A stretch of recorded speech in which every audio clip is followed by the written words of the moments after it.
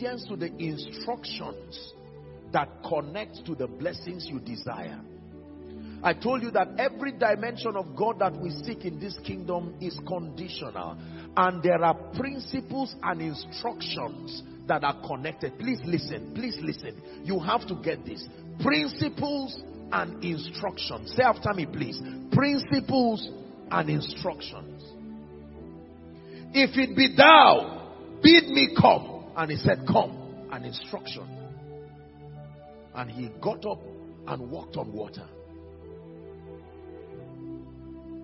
When they met him and said, sir, the feast, the wedding in the Cana of Galilee, in John chapter 2, the wine is finished.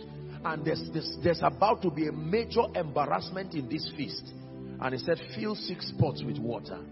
And when he filled 6 pots with water, he said, now you go and serve the Lord. That's a risk. If those guys got there and the rulers took and if they fetched that water and it was water in their mouth, they would have killed those people. But at the instance of his word, they went. Water you turn into wine. Open the eyes of the blind. There's no one like you. There's none like. One more time, water is turning into wine. When your obedience is complete. Apostle, I desire higher levels of the anointing. There are principles that lead to it. You must obtain the grace to be obedient.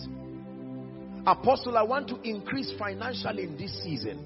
Just claiming wealth will make you look foolish before the world, respectfully speaking. It's not enough to just say, my God wants to bless me. You must find out the principles that are connected to that dimension of God's grace. There is he that scattereth and yet increaseth. There is he that withholdeth more than is meet and tends to poverty. The Bible says a diligent soul shall be made fat. Are we together now?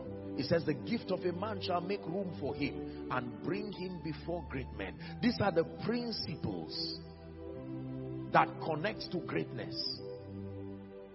Apostle, I want the nations to hear my voice. There are many spiritual principles that are responsible for that. One of it is an encounter with the prophetic. Go and read your Bible. Nobody rose just because they had intellect. There were times in their lives when the prophetic had to be introduced into their life. By this time tomorrow, he said. There are principles. The challenge is most times believers know the outcomes that they desire, but they do not know the principles that connect to those outcomes, or they have not obtained the grace to be diligent and obedient in keeping to and with those instructions and with those principles. I am passionate about knowing the instructions and the principles that connect me to the grace and the glory of God. You may have heard me say it, that every time the glory of God is revealed, the glory of God revealed is an attestation to the fact that his patterns have been kept. If you keep God's patterns, you will see his glory. We are here today celebrating the mighty hand of God upon your man of God and upon a prophet that God has given to the nations, not only because he is called of God, but he can articulate steps of faith in obedience to the voice of God. I thank God for the privilege that I had to participate in the process of this place in our discussion, and I had the honor of watching prophecy unveil. Today we are celebrating the glory of God, but it did not just come because he's a man of God. It came at the instance of obedience. Shout obedience. Disobedience is very costly. If you know the cost of disobedience, you will run away from it. Obedience. The Lord can give you an instruction, for instance, and say it's time to go to the next level of your life. Spend 3 days in fasting and prayer. That's an instruction. You may argue it and say, God, I've not eaten well. I'm just about to eat well before the fast. And you see, God speaks once. It's your responsibility to hear twice.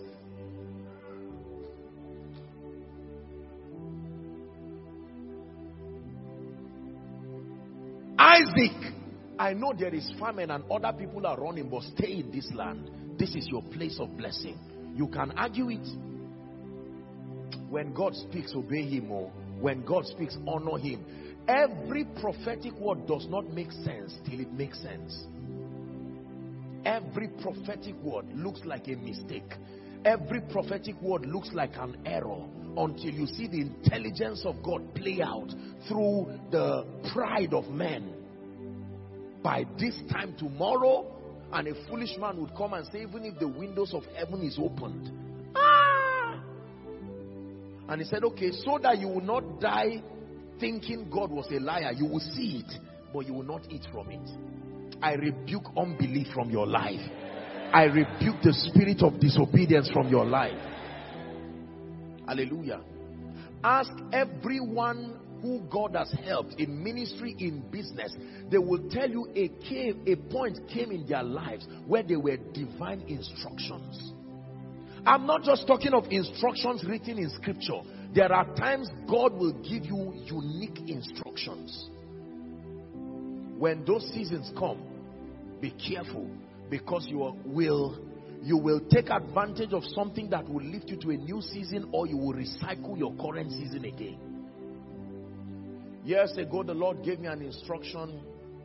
I've shared it a number of times, to take a seed and take it to God's servant Bishop David Oedeko.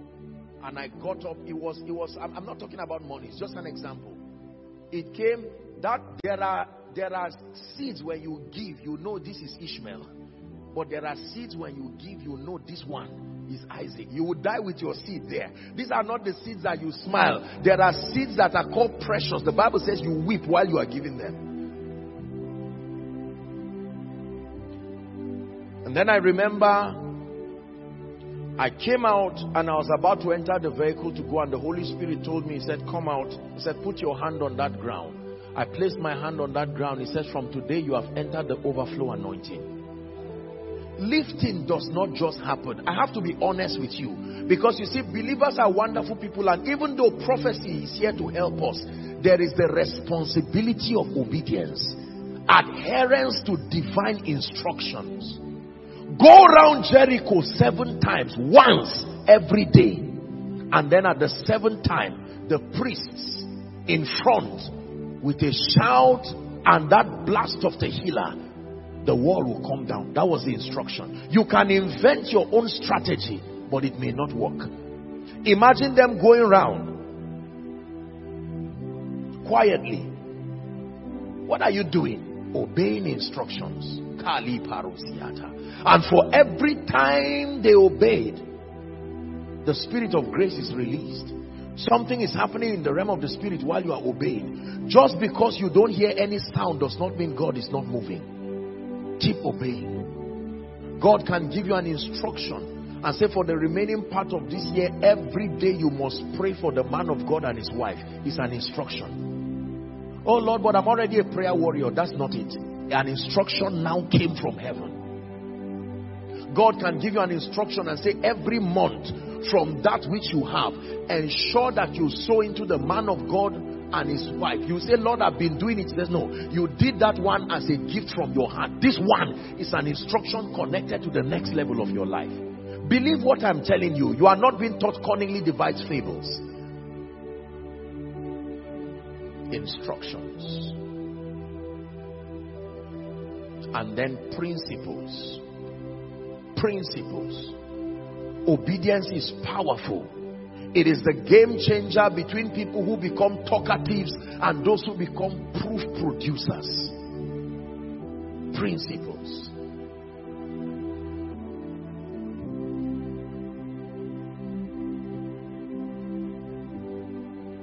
I know that God is able to lift.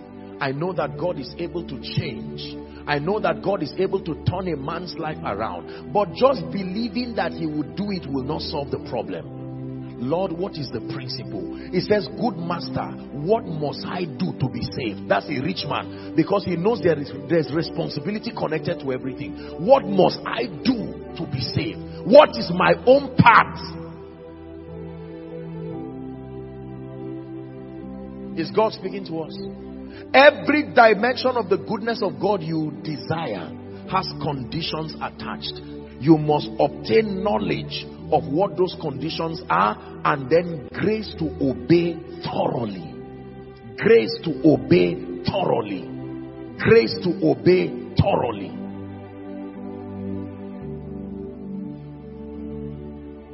It is amazing the kinds of miracles that can happen in your life at the instance of your obedience. There are many of you, you shouldn't have been at this level if you had obeyed God. He gave you an instruction in 2014. You argued it and said, I will obey. You see, the thing with life is a patient teacher. It will keep recycling your pain till you learn. 2014. This is the way out. No. 2015 again. This is the way out. No. 2016. This is the way out. No. 2017. This is the way out. Today God is coming to you again. How long will you wait when it is my desire to show you my goodness? There are people, one instruction they would have obeyed, they would have been in their house now. Please don't feel bad. I'm challenging you. Neglect to divine instructions can cost you more than you know. For some, it can even be a matter of life and death. Don't go this road.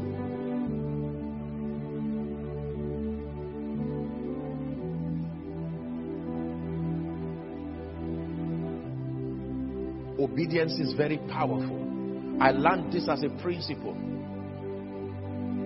If you learn to obey God, if you learn to obey the word, your life will become and remain a living wonder. Believe me when I tell you this. I desire to walk in superior dimensions of grace and the anointing. I desired it sincerely. And I knew that it was in prophecy for me to walk in these dimensions. But I knew that just hoping and wishing, I would only waste my time and waste the time of a generation. And I began to search. What are the principles that govern the manifestation of the power of God in a man's life? Genuine, authentic, spiritual power. And I began to find them. I began to find them. And I said, Lord, grant me the grace. It may not be easy, but I obtained the grace.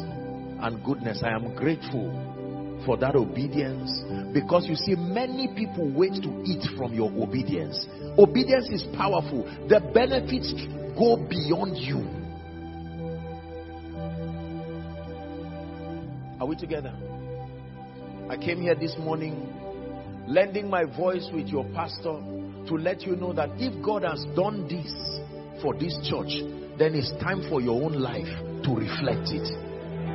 You cannot be in a ministry that has been so greatly helped by God and then remain the same.